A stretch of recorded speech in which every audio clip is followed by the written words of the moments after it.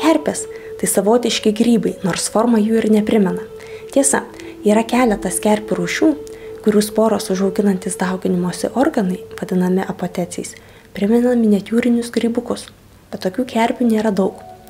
Yra 3 pagrindinės kerpių formos – tai žiauberiškosios, lapiškosios ir krūmiškosios, kurios dažniausiai aptinkamos tik mažiausiai užterštose vietose. Pagal augančių kerpių rūšis galima nustatyti oro užterštumą. Bene dažniausiai sutiksime sieninę geltonkerpę. Tokia ryškia geltona spalva puošiasi vos kelios kerpių rūšis. Štai šios į lėkštutes panašios dalys ir yra anksčiau minėti apotecijai, kuriais kerpė dauginasi. Ar jums jos neprimena šreko ausyčių?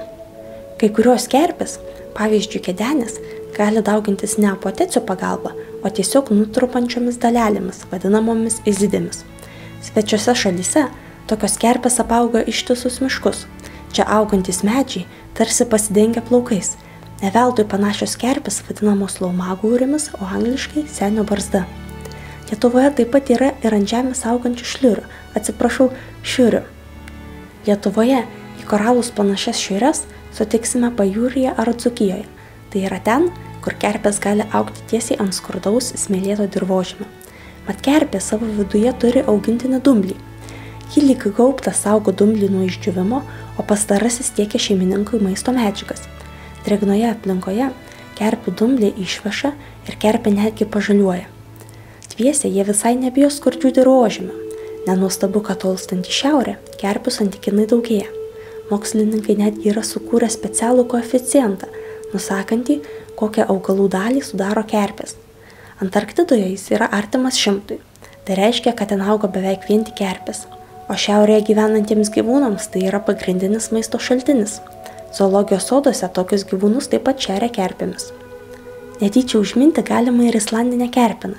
Ši kerpė, priešingai negu dauguma kitų, turi šviesias dėmeles, vadinamas maklomis, ir yra tarsi susisukusi į vamzdelius.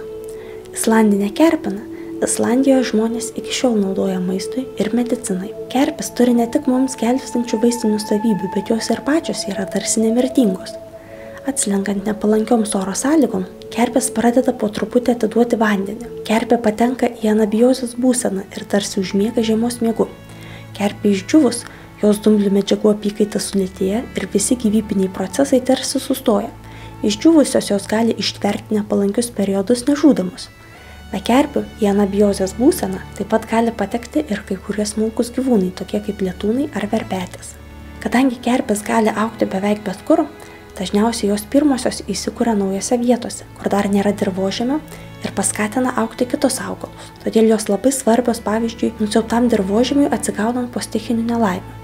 Na ir pabaigai, pažiūrėkime smagų būdą, kaip galima atskirti kerpių rūšis. Kai kurias kerpes galima atpažinti vos pažvelgus. Kitoms prireikia mikroskopo, galbūt netgi reikia daryti pjūvius ar stebėti jų sporas. Bet smagiausia yra tai, kad kai kurios kerpės reaguoja į įvairias cheminės medžiagas pakeisdamos spalvas. Pavyzdžiui, ant sieninės geltonkerpės užlašinus lašelį kalio šarmo, iš geltonos į tampa rausva. Stebėkime gamtą ir neapkerpėkime.